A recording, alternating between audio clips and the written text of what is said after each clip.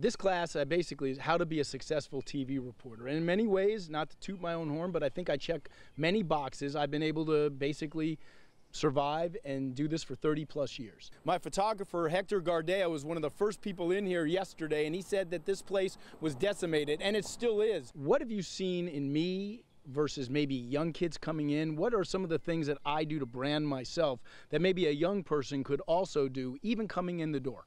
You're assertive. You know where the lines are drawn, and you walk right over them. Luke, she's afraid to sing your song!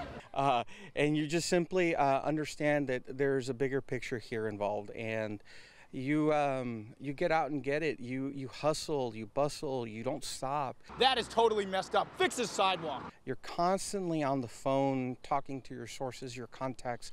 You're constantly trying to develop them. You're chasing one story after the other, day after day after day. It never stops. Very persistent. He hounds you until you give him something. You're like a detective on a case that is needing to be solved, and you just don't give it up. You don't rest.